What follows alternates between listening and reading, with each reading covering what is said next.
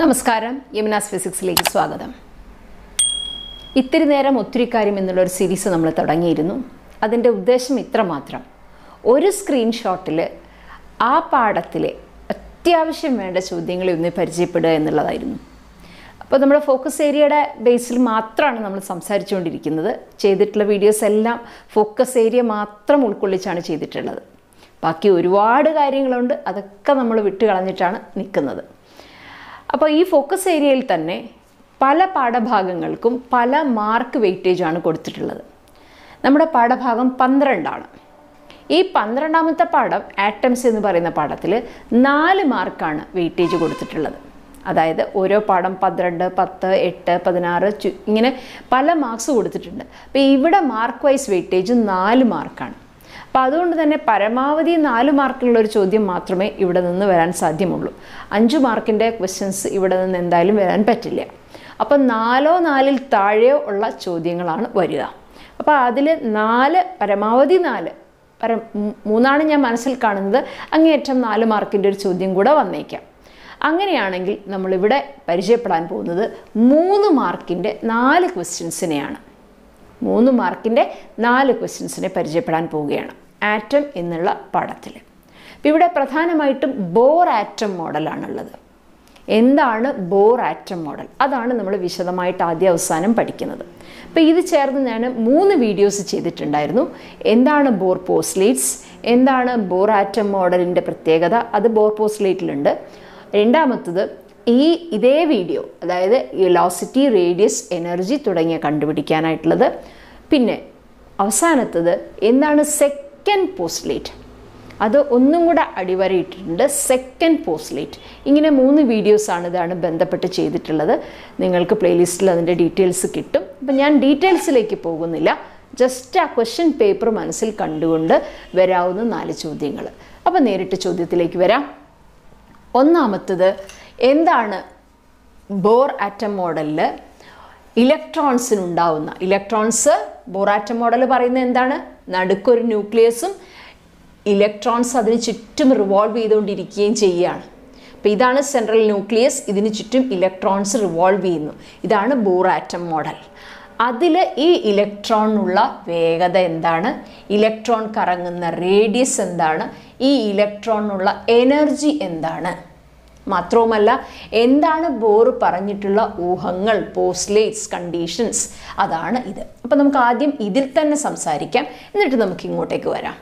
അപ്പോൾ ഒന്നാമതായിട്ട് ബോർ പറഞ്ഞ വാചകം, electron in an atom revolves in stable orbits. ഈ വാക്ക് മറക്കരുത്, സ്റ്റേബിൾ എന്ന് പറഞ്ഞാൽ എനർജി റേഡിയേറ്റ് ചെയ്യില്ല എന്നാണ് അർത്ഥം. സ്റ്റേബിൾ എന്ന് പറഞ്ഞാൽ അവിടെ വെറുതെ ഇരിക്കുക എന്നല്ല, അവർ കറങ്ങുന്നുണ്ട്, പക്ഷേ ആ സമയത്ത് വിത്തൗട്ട് എമിഷൻ ഓഫ് എനർജി. അതാണ് സ്റ്റേബിൾ എന്നുള്ള വാക്കിൻ്റെ അർത്ഥം. അല്ലെങ്കിൽ നോൺ റേഡിയേറ്റിംഗ് ഓർബിറ്റ്സ് എന്നും പറയും, സ്റ്റേഷനറി സ്റ്റേറ്റ്സ് എന്നും പറയും. ഇതിൻ്റെയൊക്കെ അർത്ഥം ഇലക്ട്രോൺ അവിടെ സ്റ്റേറ്റിൽ ഇരിക്കുകയാണ്, റെസ്റ്റിലാണ് എന്നുള്ള അർത്ഥമല്ല. ഇലക്ട്രോൺ കറങ്ങുക തന്നെയാണ്, പക്ഷേ എനർജി റേഡിയേറ്റ് ചെയ്യുന്നില്ല. അതാണ് ഒന്നാമത്തെ പോസ്റ്റ്ലേറ്റ്. രണ്ടാമത്തത്, electron orbit only in those orbits. എല്ലായിടത്തും കിടന്ന് കറങ്ങാൻ പറ്റില്ല, സ്പെസിഫിക് ഓർബിറ്റ്സിൽ മാത്രമേ കറങ്ങാൻ പറ്റുള്ളൂ. Having angular momentum. Angular momentum എന്ന് പറയുന്നത് moment of linear momentum, MVR അഥവാ capital L. Angular momentum represent ചെയ്യുന്ന capital L. That's an integral multiple of h/2π അഥവാ h ബാർ, h ക്രോസ് എന്നൊക്കെ പറയും. h ക്രോസ് എന്ന് പറഞ്ഞാൽ h/2π അല്ലെങ്കിൽ h ബാർ. ചില ബുക്കിൽ h ബാർ എന്നൊക്കെ കാണും. h ബാർ എന്ന് പറഞ്ഞാൽ h/2π. അപ്പോൾ L should be n times h/2π. അപ്പോൾ സെക്കൻഡ് പോസ്റ്റ്ലേറ്റ് ഇങ്ങനെ ഓർത്തെടുക്കാനായിട്ട് കിട്ടുന്നില്ല എങ്കിൽ ഈ ഫോമുലയെങ്കിലും ഓർത്ത് വയ്ക്കുക. വളരെ പ്രധാനപ്പെട്ടത് L = nh/2π, second postulate. Finally the third one, when electron jumps from higher to lower. ഞാൻ പറഞ്ഞല്ലോ, ഈ സ്റ്റേബിൾ ഓർബിറ്റ്സിൽ ഇരിക്കുമ്പോൾ എനർജി റേഡിയേറ്റ് ചെയ്യുന്നില്ല. മൂന്നാമത്തത് പറയുന്നത് എനർജി റേഡിയേറ്റ് ചെയ്യും. എപ്പോൾ? When electron jump from higher orbit to lower orbit. Higher ഓർബിറ്റിൽ നിന്ന് ലോവർ ഓർബിറ്റിലേക്ക്, അതായത് n = 2, 3, 4, 5, 6 എക്സെട്രയിൽ നിന്ന് 1ലേക്ക് ചാടുകയാണെന്ന് വിചാരിക്കുക. 1 is a lower energy state. നമ്മൾ വിശദമായിട്ട് ഇതിൻ്റെ വീഡിയോസിൽ പറഞ്ഞിട്ടുണ്ട്. അപ്പോൾ അതിൻ്റെ ലിങ്ക് ഞാൻ ഡിസ്ക്രിപ്ഷനിലിടാം, നിങ്ങൾക്കത് നോക്കാം. അപ്പോൾ ഹയർ സ്റ്റേറ്റിൽ നിന്ന് ലോവർ സ്റ്റേറ്റിലേക്ക് ഇലക്ട്രോൺസ് ചാടുമ്പോഴാണ് എനർജി എമിറ്റഡ് ആവുന്നത്. So that is E initial minus E final equal to H new. H new is quanta. Energy emit ചെയ്യുന്നത് പാക്കറ്റ്സ് ആയിട്ടാണ്, ക്വാണ്ട ആയിട്ടാണ്. സോ 3 പോസ്റ്റ്ലേറ്റ്സ് കിട്ടിയല്ലോ. Number 1 stationery state or stable orbit. 2 L equal to NH/2π. 3 EI minus EF is equal to H nu. So that's the first question of the lesson. ഞാൻ നാലാമതായിട്ട് എഴുതി എന്ന് പറയുമ്പോഴും lesson open ചെയ്യുന്നത് bore postulate വെച്ചിട്ടാണ്. 3 postulates 3 marks ഓർത്ത് വയ്ക്കുക. ഇനി അടുത്തത്, ഈ ഇലക്ട്രോണിൻ്റെ ഇങ്ങനെ കറങ്ങുമ്പോൾ ഈ ഇലക്ട്രോൺ ഉണ്ടാവുന്ന വെലോസിറ്റി എത്രയാണ്, ഇതിൻ്റെ റേഡിയസിൻ്റെ അളവ് എത്രയാണ്, ഇതിനുണ്ടാവുന്ന എനർജി എത്രയാണ് നോക്കാം.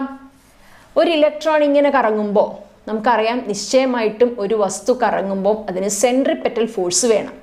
സെൻട്രിപെറ്റൽ ഫോഴ്സ് എന്ന് പറയുന്നത് mv²/r. m mass of the electron, v velocity, r radius. മാത്രവുമല്ല, ഇതൊരു ചാർജ് പാർട്ടി, ഇതൊരു ചാർജ് പാർട്ടി. ഇതിൻ്റെ ഇടയിൽ കൊളുംസ് force of electrostatic attraction or repulsion ഉണ്ടാവും. ഇത് പോസിറ്റീവ് ന്യൂക്ലിയസ്, ഇത് നെഗറ്റീവ് ഇലക്ട്രോൺ. സോ ഇവിടെ ഉണ്ടാവുക അട്രാക്റ്റീവ് ഫോഴ്സ് ആണ്. Attractive ഫോഴ്സിൻ്റെ value electrostatic force 1/4πε0 ZE × E/r². ഇത് Q1 ന്യൂക്ലിയസിൻ്റെ ചാർജ്, ഇത് E Q2 ഇലക്ട്രോണിൻ്റെ charge divided by the distance between the 2 R. പക്ഷേ hydrogen ആറ്റത്തിന് Z1 ആണ്, ഒരു പ്രോട്ടോൺ മാത്രമല്ലേ ഉള്ളൂ, Z = 1. സോ ഈ രണ്ടും കൂടെ ഇക്വേറ്റ് ചെയ്യാണ്. എന്ത് കിട്ടും? FC = FE. ഇക്വേറ്റ് ചെയ്യുമ്പം mv²/r = 1/4πε0 E²/r². കിട്ടിയല്ലോ. ഇതിൽ ഓരോ r ക്യാൻസലായി പോവും. ബാക്കി ഈ m ഇങ്ങോട്ടേക്ക് വരുമ്പോൾ v² has N equation 1/4πε0 E²/mr. ഈ ഇക്വേഷൻ 1 എന്ന് കൊടുത്ത് അവിടെ വെക്കാം. ഇനി നമ്മൾ സെക്കൻഡ് പോസ്റ്റ്ലേറ്റ് പറഞ്ഞില്ലേ, എന്താണ് second postulate? L = NH/2π. L എന്ന് പറഞ്ഞാൽ എന്താണ്? മൊമെന്റ് ഓഫ് ലീനിയർ മൊമെന്റം എന്ന് വെച്ചാൽ മൊമെന്റത്തിനെ r കൊണ്ട് ഗുണിക്കുക. അതാണ് മൊമെന്റ് ഓഫ് ലീനിയർ മൊമെന്റം എന്ന് പറഞ്ഞാൽ അർത്ഥം. mv × r, that is L. L = NH/2π. ഇതിൽ നിന്ന് v എന്ത് വരും? ഈ mr-നെ അടിയിലേക്ക് കൊടുക്കാം. NH/2π × mr എന്ന് കിട്ടും. നോക്കൂ, ഈ രണ്ട് ഇക്വേഷൻ്റെ പ്രത്യേകത, ഇത് v ആണ്, ഇത് v² ആണ്, ശരിയല്ലേ? അപ്പം നമ്മൾ ഈ സെക്കൻഡ് ഇക്വേഷൻ, അതാണ് വെലോസിറ്റിയുടെ ഇക്വേഷൻ, ഈ സെക്കൻഡ് ഇക്വേഷൻ നമ്മൾ സ്ക്വയർ ചെയ്തു എന്ന് വിചാരിക്കുക. അത് v² ആവില്ലേ? ഇതെന്ത് വരും? n²h²/4π²m²r² എന്ന് വരും. അപ്പം ഇത് സ്ക്വയർ ചെയ്ത് കഴിഞ്ഞാൽ ഇവരുടെ രണ്ടിൻ്റെ LHS സെയിം ആവില്ലേ? അങ്ങനെയാണെങ്കിൽ RHSും സെയിം ആവണ്ടേ? അങ്ങനെയാണ് നമ്മൾ റേഡിയസിലേക്ക് എത്തുക. അപ്പം നമ്മൾ സെക്കൻഡ് ഇക്വേഷൻ സ്ക്വയർ ചെയ്തതിന് ശേഷം ഫസ്റ്റ് ഇക്വേഷനുമായിട്ട് ഇക്വേറ്റ് ചെയ്തു, RHS ഇക്വേറ്റ് ചെയ്തു. ഇവിടെ നമുക്ക് ക്യാൻസലായി പോകുന്ന ഈ MRും ക്യാൻസലായി പോവും. ഇവിടെ MRൻ്റെ ഓരോ പവറും പോവും. ബാക്കി ഇവിടെ ഒരു MR മിച്ചം ഉണ്ടാവും. ക്രോസ് മൾട്ടിപ്ലൈ ചെയ്തു, എന്താ കിട്ടുക? 4π.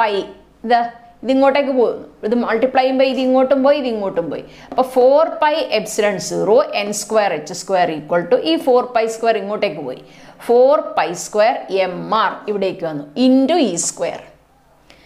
ഇവിടെ നിന്ന് 4ഉം ക്യാൻസലായിപ്പോയി, ഓരോ പൈയും ക്യാൻസലായിപ്പോയി. ബാക്കി ഇവിടെ ഒരു പൈ ഉണ്ട്. ആ പൈ mr E² വരും. ഇവിടെ ε0 n²h² വരും. അതിൽ നിന്ന് r കിട്ടാൻ എന്ത് ചെയ്യണം? ε0 n²h²നെ ബാക്കിയുള്ളതുകൊണ്ട് ഹരിക്കുക. ഇവിടെ എന്താ ഹരിക്കേണ്ടത്? പൈ m E² കൊണ്ട് ഹരിക്കുക. r ആണ് നിലനിർത്തിയത്. സോ r കിട്ടി. റേഡിയസ്, ഇത് nth ഓർബിറ്റിൻ്റെ എന്ന് പറഞ്ഞാൽ എന്താ അർത്ഥം? ഈ ഇലക്ട്രോണിന് ന്യൂക്ലിയസിന് ചുറ്റും ഏത് ഓർബിറ്റിൽ, ഇഷ്ടംപോലെ ഓർബിറ്റ്സ് ഉണ്ട്, ഏത് ഓർബിറ്റിൽ വേണമെങ്കിലും കറങ്ങാം. nth ഓർബിറ്റിൻ്റെ വാല്യൂ ആണ് തന്നിരിക്കുന്നത്. ഇനി n-ന് 1 എന്നിട്ടാൽ ലോവസ്റ്റ് സ്റ്റേറ്റ് ആണ്, എനർജി ഏറ്റവും മിനിമം ആയിട്ടുള്ള ലോവസ്റ്റ് എനർജി സ്റ്റേറ്റ്. അതിന് പറയുന്ന പേര് ബോർ റേഡിയസ്. ഈ വാക്ക് മറക്കരുത്, ബോർ റേഡിയസ്. ബോറാണ് ആറ്റം മോഡൽ ഇട്ടിരിക്കുന്നത്. സോ ദ പേര് ബോർ റേഡിയസ്. അപ്പോൾ ഇവിടെ n-ന് 1 കൊടുത്താൽ ഇതെല്ലാം കോൺസ്റ്റൻ്റ് ആണ്. h Planck's constant, epsilon 0 permittivity of free space constant, pi mass of the electron, charge of the electron എല്ലാം കോൺസ്റ്റൻ്റ് ആണ്. ഇട്ട് കഴിഞ്ഞ് ചെയ്ത് കഴിഞ്ഞാൽ നമുക്ക് 0.529 ആംസ്ട്രോങ് കിട്ടും.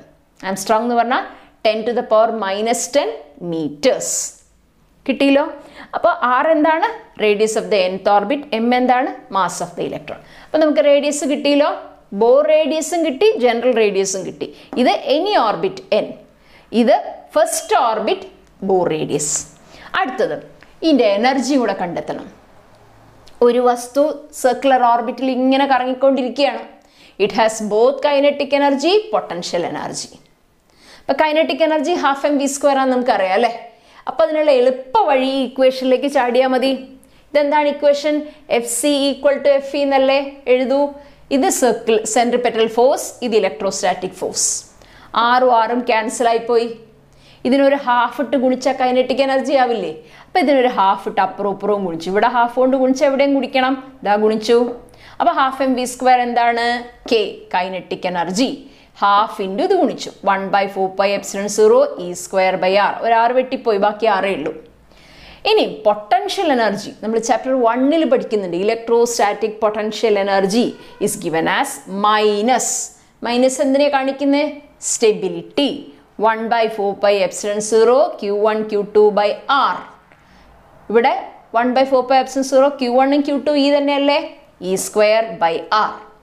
ഇനി ഈ രണ്ട് ഇക്വേഷനും 2ഉം 3ഉം Kയും Uവും കിട്ടി. അത് രണ്ടും നമ്മൾ 1 കൊണ്ടുവിട്ടാൽ E കിട്ടും. കൊണ്ടിട്ടു, ഇതാ ഇത് കൊണ്ടിട്ടു, ഇത് കൊണ്ടിട്ടു. എന്ത് കിട്ടി? 1/ ഇതിൻ്റെ 2 ചെയ്തപ്പോൾ 8πε0 E²/r. ഈ മൈനസ് അങ്ങനെ തന്നെ ഉണ്ട്, 1/4πε0 E²/r. ഇത് കാണുമ്പോൾ തന്നെ അറിയാൻ പറ്റും ഇതെന്താ കിട്ടുന്നത്? ഹാഫ്. ഇതെന്താ കിട്ടുന്നത്? -1 അല്ലേ, ഇരട്ടിയല്ലേ. അപ്പോൾ ഹാഫ് -1 എന്താ? -½ അല്ലേ. ഇത് ഹാഫ്, ഇത് -1. അപ്പം നമുക്ക് എന്ത് കിട്ടും? -½. അപ്പം എന്ത് കിട്ടി? -k എന്ന് കിട്ടി. ഇത് k അല്ലേ, ഇതിനൊരു സൈൻ കൊടുത്തു നോക്കിയേ, അതാണ് E. അപ്പോൾ ഇയുടെ വാല്യൂ എന്താ കിട്ടുന്നത്?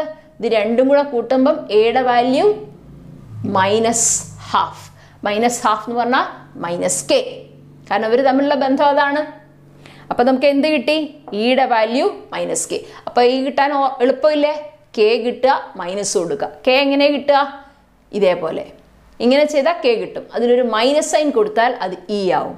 ഇനി പൊട്ടൻഷ്യൽ എനർജി എന്ത് കൊടുത്താൽ മതി? മൈനസ് കൊടുത്തു ഓൾറെഡി, അപ്പം അത് എന്തായി? E ആയി. ഇനി അതിൻ്റെ കൂടെ ഒരു 2 കൊണ്ട് ഗുണിച്ചു കഴിഞ്ഞാൽ എന്തായി മാറി? പൊട്ടൻഷ്യൽ എനർജി ആയിട്ട് മാറി. കിട്ടിയോ? ഓക്കെ.